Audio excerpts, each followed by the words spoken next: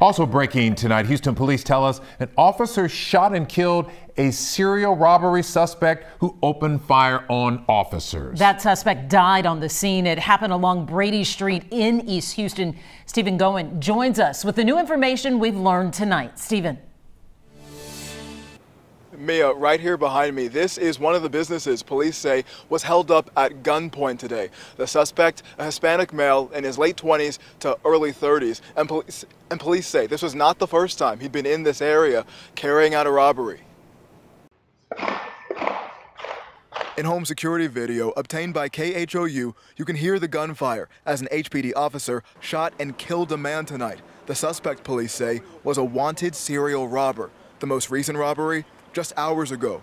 To my surprise, he came to the corner, he came behind the counter, and he showed us his gun. Maddie Garza describing the robbery at Magnolia's Ice Cream in the 2nd Ward. My concern was just the safety of my employees and the people that were around me, if there were any customers inside either, too.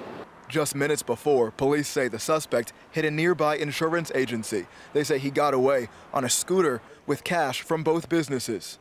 The officers in the area have been looking for this individual because apparently there's been 3 or 4 other robberies in this area with the same suspect description. Police looking for the suspect spotted him a short time later near Eastwood and Brady. They gave chase. That's when police say the man pulled a gun and opened fire. The suspect produced a firearm and then ultimately started firing at our officer. Our officer returned fire and the suspect went down behind us.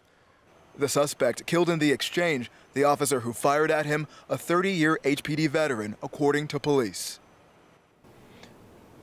And that officer is now on administrative leave pending an investigation. The employees here, they closed up early for the night, clearly shaken, but fortunately okay. Live in Houston 2nd Ward, Stephen Goen, KHOU 11 News.